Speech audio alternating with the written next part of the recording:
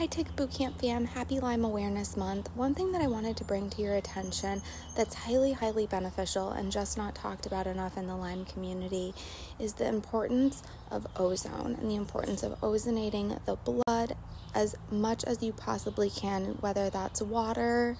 being the cheapest option, or whether that is injections, or whether that is full blood ozone. There's many different options to ozone, but ozone quickly in a nutshell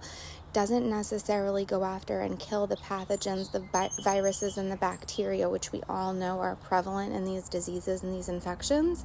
But what it does is also in turn boost the immune system, so we're not just kill, experiencing an extreme Herxheimer reaction, we're actually boosting the immune system as well.